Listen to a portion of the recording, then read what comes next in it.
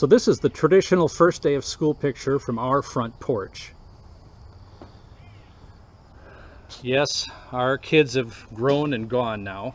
We don't get to take those opening day pictures anymore. The ones with our children and their new backpacks and their new outfits, the ones that I've seen many of you share today and this week. Our friend Nick Coonan wrote on his Facebook page today, along with a photo of his 4 kids. He said, "It's funny how Jamie and I get the kids ready for the first day of school like they're getting ready to summit Mount Everest. Well, I know that a week from now we'll be scrambling around in the morning like squirrels with our tails on fire." He goes on to say, "Start strong and settle into reality later." I remember those days. I also remember as a kid that every year the beginning of school was a fresh start. You know, in grade school it meant you got the new pencils and the new pink erasers, one of my favorite smells of childhood. And in middle school and high school, every first day of school was a do-over. This was the year I'd be less awkward, more confident, better liked, have more friends, do better in school. And in college, well, this was going to be the semester that I didn't fall behind in my reading. There's a good metaphor in there for the Christian life.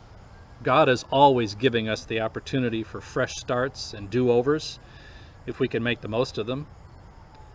Now, I know that many of you are beginning a new year with some trepidation, whether you're a student or a parent, a teacher, or an aide.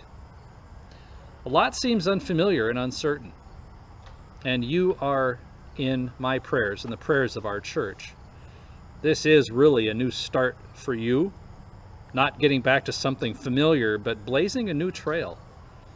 You're having to learn how, way too early in your lives, what many of our retired friends have told me that they've learned at the end of their careers.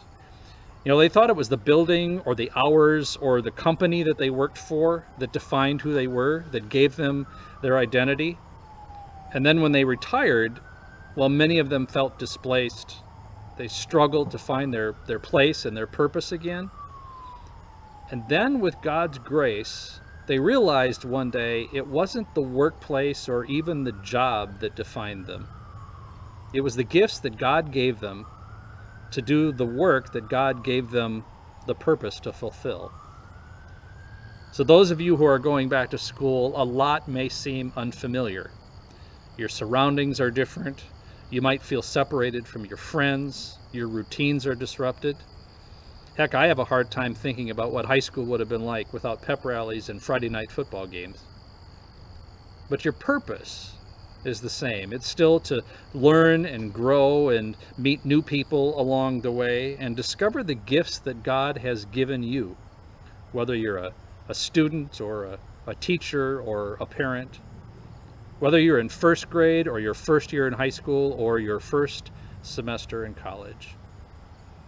One of the parents from our church, Crystal, shared this on Facebook today. It's not her original words. It's by somebody named Rachel Marie Martin.